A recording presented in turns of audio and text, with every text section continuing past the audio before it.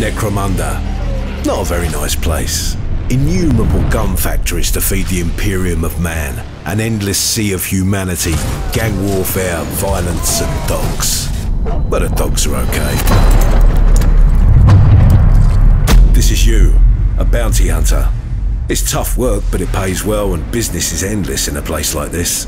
Seriously, endless. You kill for a living, yeah, which is fun on its own. But there's also people to find, information to hunt down, your cybermastiff to feed, loot. Doing that job takes you all over the Underhive. Humongous trains pulling tons of cargo through gang war zones. Mile-high stacks of ancient technology feeding mega furnaces to pump out arcane weapons. Jury-rigged fortresses, chem labs, fighting pits, abandoned wrecks of spacecraft leaking throne knows what. It's gonna be an adventure, all right. It's busy work, and lots of people are hell-bent on making it harder. Martyr's End. An oasis of mild peace inside the whirlwind that is the Underhive, and filled with just the most wonderful people. Rogue doctors, dome runners, gangers, murderers, gun dealers.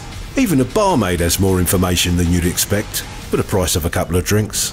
That might seem like a lot of people to worry about, alongside the endless guilds, the gene stealer and corpse cults. Even the enforcers and machinations of the Inquisition have an influence. But they, and the various houses and gangs, all want one thing: their targets eliminated, their information found. Get to work.